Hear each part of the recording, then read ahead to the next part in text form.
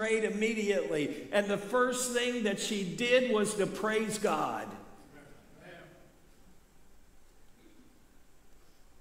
How many times do we forget to praise God? The meeting place where they were, the president or the priest, was furious because Jesus had healed on the Sabbath. He said to the people, to the congregation, 6 days have been defined as work days. Come on one of the 6 if you want to be healed, but not on the 7th, the Sabbath. There's always a critic in the crowd.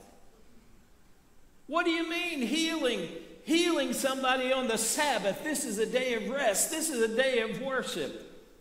If you wanted to be healed, why didn't you come on Saturday or Friday?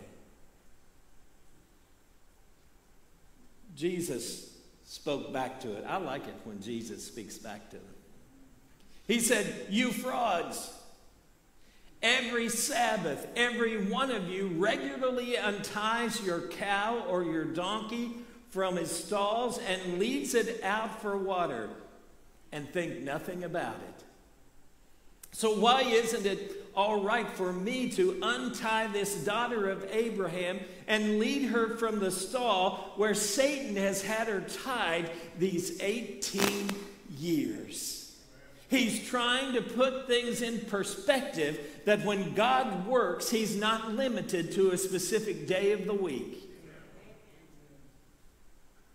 Some of us today may feel imprisoned. Maybe there's some hurt in your life or some sin in your life that you've tried to keep hidden from everyone. Sinful things which you just can't seem to get rid of. You just can't seem to stop them. You just can't do it on your own. It's a major dilemma for us. We may not be crippled in the sense of physically, but we can know the power of the Lord through deliverance and transformation in our hearts and in our lives. It changes us. We can relate because sometimes we find ourselves in situations that feel as though they are trapping us. They have imprisoned us. They have a hold on us that we can't get away from. Jesus is saying, I've come to deliver you from those things. As we look at her dilemma, her plight, as we look at her situation, he explains it in the scripture. He says, she was twisted and bent over. Her situation was distracting to other people. It was distracting for her in her life. She couldn't do the things that other people could do. She couldn't walk in ways that other people walked and may not even have been able to go to places where other people went. So this morning, what we have to investigate in our hearts and in our lives is to look at ourselves and say, what is distracting me from following Christ fully? What is distracting me from being all that I can be through Jesus Christ? What is it that we're hanging on to and dragging around with us? Is it our past? Is it something that happened? Is it an addiction? Is it something that we face each and every day and we're literally shackled or chained within our spirit and heart from keeping and having peace, hope, and freedom in our hearts? Is it depression? Is it unforgiveness? Is it hatred? What is it that has us entangled? What we also have to understand is that the scripture is telling us about the delivering power of the Lord. She had been afflicted for 18 years. It wasn't a place where you've been this way for 18 years. Just go ahead and live your life. It's the best it's going to be. Don't we feel defeated sometimes and feel that same way? This is all there is. It's the best that it's going to be. But Jesus was bringing her the delivering power. How long have you been struggling with a particular issue in your life? No one else may know about it, but it's something that ties up your heart. It's something that just is on your mind continually. How long will you go without seeking God's deliverance for that in your life? He can deliver us. Many times we try to do it on our own. Oh, I'll forgive. Oh, I'll change this about my life. And we find ourselves in just a few days, maybe a week, maybe a month, we find ourselves at a place of falling right back in to the things that have entangled our hearts because we haven't been set free from them. We've just covered them over to make us feel better. How long will we go down that road that you know is not right, and yet you can't let go of it? There's truth. We go down that road and we try in our own strength and we try to let go of it, and we find ourselves back in that same place. Time and time again. I'm here to say to us that we can have deliverance from those things that bind you. What happens to us is the more that we put off listening to the Lord, as Joe's song said, the more that we say, oh, well, tomorrow I'll take care of it. The more that we harbor those things in our heart, we say, I'll deal with it later. When the whole time, the Lord's just saying, give it to me. Let it go. Release it. If we don't, the scripture says that we can become hard-hearted and lose sight of hearing from the voice of the Lord, our conscience, our spirit. When we hold on to those things, we begin to become hard of hearing to what the Lord is trying to say to us. In the scripture, in the psalmist wrote these words, but who can discern their own errors? Who can discern their own mistakes? He's saying to the Lord, forgive my hidden faults, those things that I don't even realize. Keep your servant also from willful sins. May they not rule over me. Then he gives the promise, then I will be blameless, innocent of great transgression. It will all be forgiven. Do you know there are some times that we can continue to do things for so long that we convince ourselves in our minds that it's become right? The truth is, unless it's from God's word, that's the truth. And we measure what we do and how we live our lives by God's word. It's not my opinion of how things should be. It's not, well, it's okay for you and not okay for me. It's a matter of searching God's word and coming to the place and determining what the word says as to how we should live our lives and what is right and what is wrong. You remember your children? Your children, when they were small and you would catch them in an act of doing something wrong, you'd go up and say, oh, you can't do that's wrong, and the tears begin to flow. They are so sorry because you had to chastise them. As they begin to grow, they begin to become numb to the things that used to make them cry. Because you see, we begin to learn to manipulate our lives. We come to a place where telling a lie is not a big deal anymore. Stretching the truth is just part of life. I want us to know that we can do things in our lives and continue to do them when we first do those things and the Lord convicts us within our spirit and through the word, we have remorse for that. But the more that we do it, the more often it occurs in our lives, the more that it becomes easy to do and to justify in our minds. That's why the Lord needs control of our minds. The delivering power of the Lord, she knew there was nothing that she could do about her situation. We have to come to that place and understand that there's nothing that we can personally do about the situation.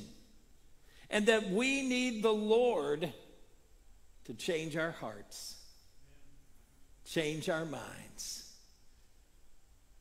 She was imprisoned by her body. Many times there are things going on in our lives that we don't want anybody to know.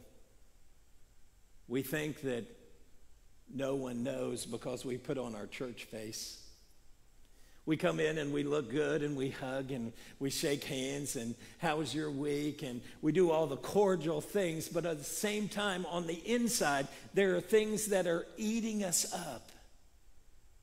There are hurts and pains and maybe even a sin in our lives that need to be rectified, but we just keep on putting on the face. The thing that we need to understand is that Jesus, God, knows every detail. There's nothing that can be hidden from him. You can hide it from your family. You can hide it from your spouse. You can hide it from the church, but nothing is hidden from God. And that should hold us more accountable. So the good news is that she was seeking the delivering power of the Lord, but then in the scripture, God provides the deliverance. It wasn't just something that was to be said, but it was something that actually happened. She fell at his feet. She came expecting. She came hopeful. She came with much faith that she needed deliverance. And I don't know whether she had seen Jesus in another town. She had heard of Jesus. Whatever drew her to that point, she came expecting. We too need to understand that we need to come to him expecting an experience of freedom and deliverance from whatever we're facing. Doesn't mean the situation's going to change, don't get me wrong. It doesn't mean that life's going to be all rosy and wonderful. But it means that you will be able to make it through Jesus. He will give you strength. And as she fell at the feet of Jesus, she heard the words of Jesus, "Woman, you're free." I believe it spoke to her heart. She knew that it was more than just saying words before her. She understood that she was going to be freed from this crippling disease.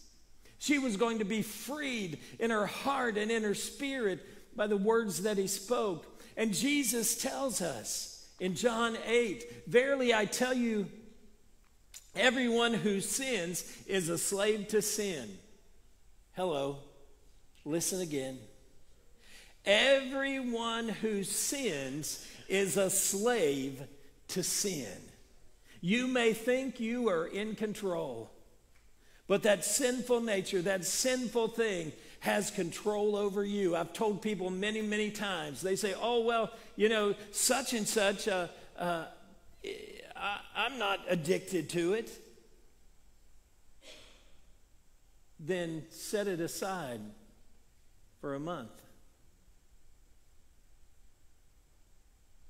You'll find whether those cravings are there. You'll find whether you're being drawn to it. You'll find whether there's a deep hunger for that thing. And if so, then that means you are a slave to whatever that is.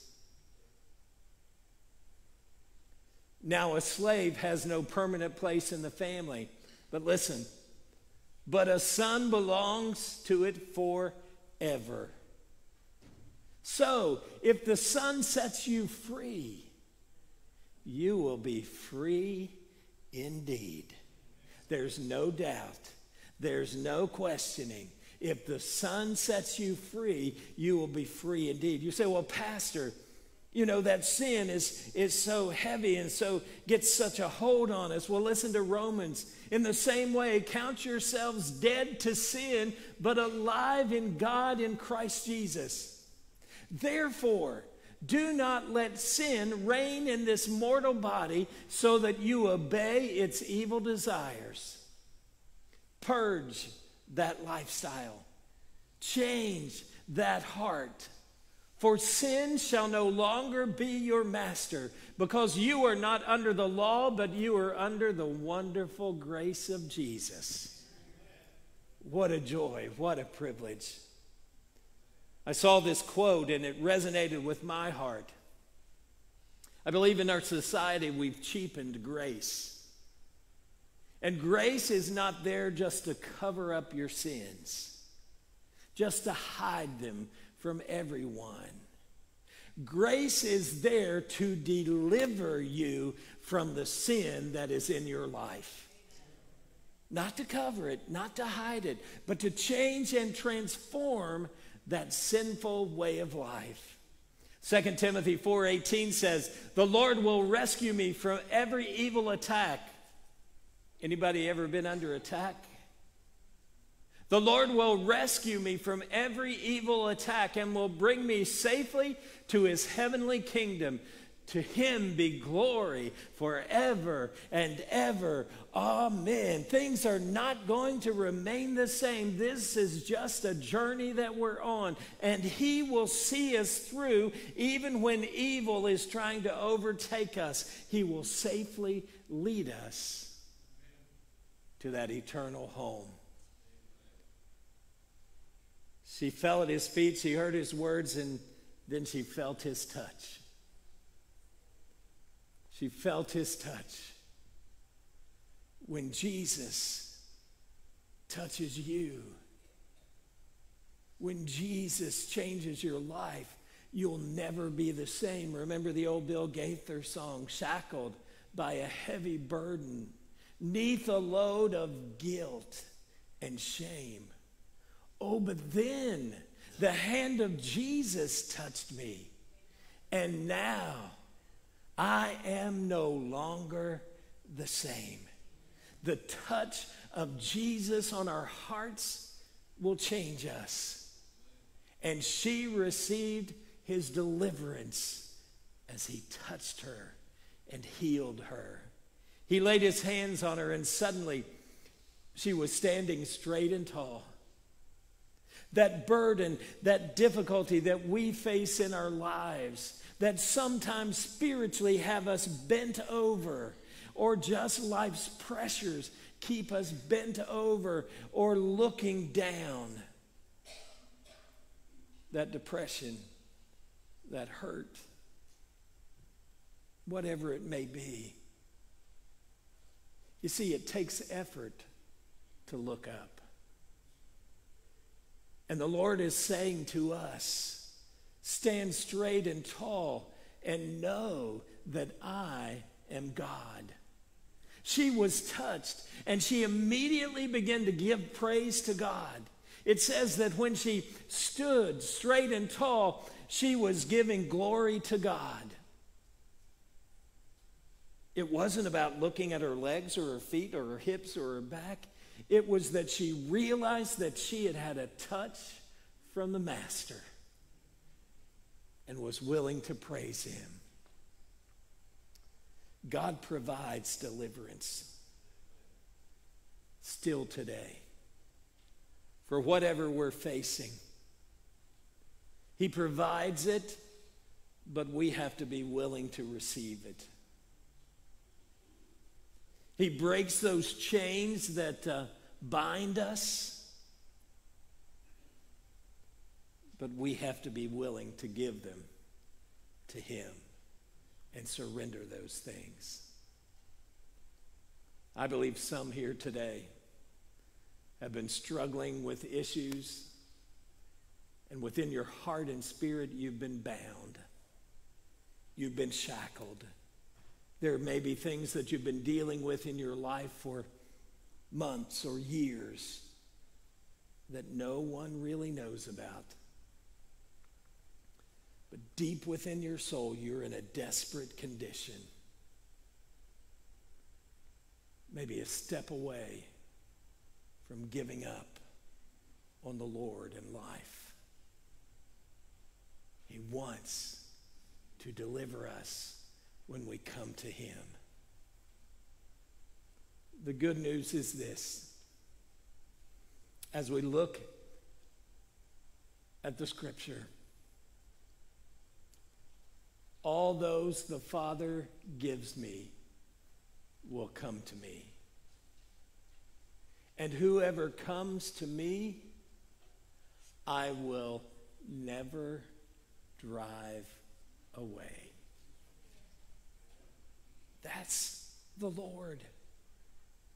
It's not, well, let me check you out. Let me see if you're okay, and maybe I'll receive you. Let me see if everything's resolved in your life and you're living the perfect life, and I'll see if I'll receive you.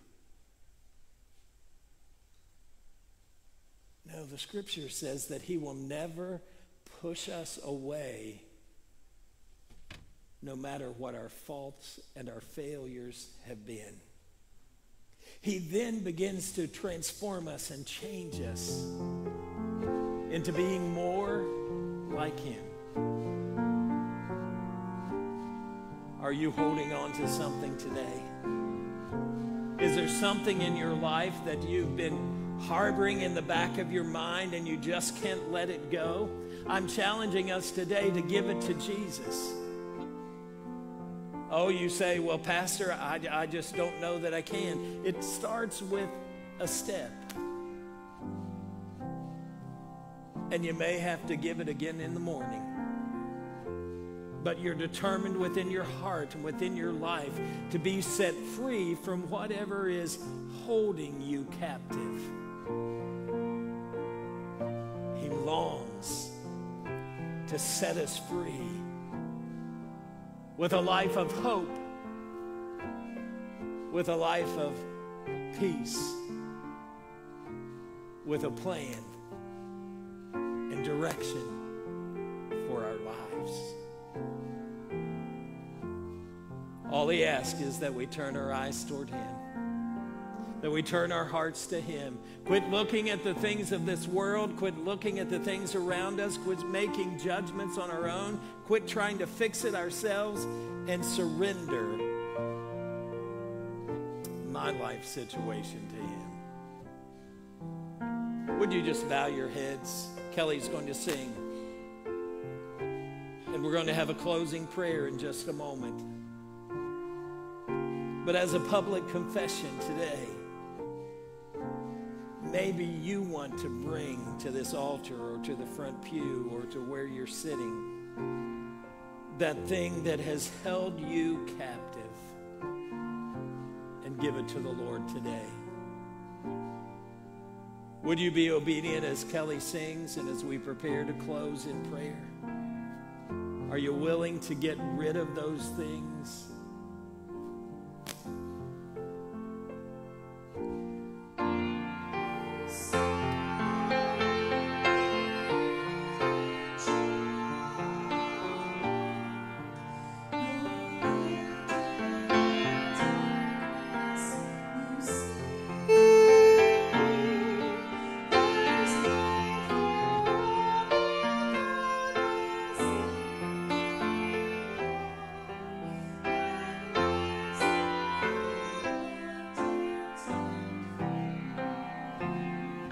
Turn your eyes to him.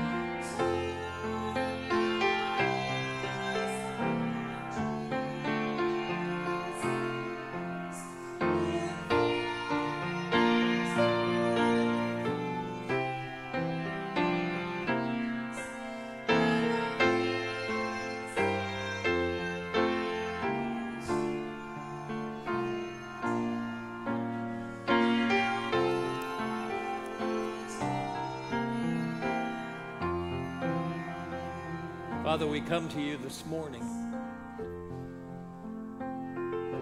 realizing that life is not fair. Understanding that we're going to have hurts, we're going to have difficulties. There are going to be relationship issues. There may be things that we're harboring within our hearts that we need to release to you. And you promise that whatever we give to you, that you will receive it. You will help us. You will move in our hearts and lives. Lord, you desire us to be a people who live in freedom. Freedom from the sins of this world. Freedom in our spirit to worship, to love, and to walk with you on a daily basis. But Lord, you require each of us to be responsible, to admit our faults, our failures to you, to seek you in our lives. Help us, Lord, on this day to understand that you can set the captive free. Maybe there's someone in our families who need that freedom.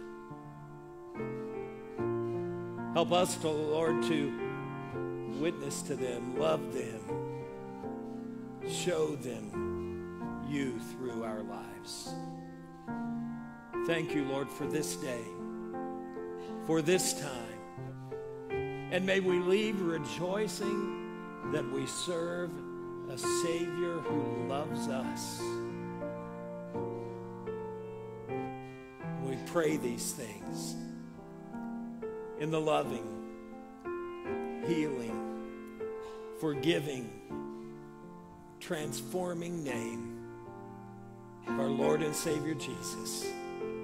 And all God's people said, amen. Amen. God bless you today.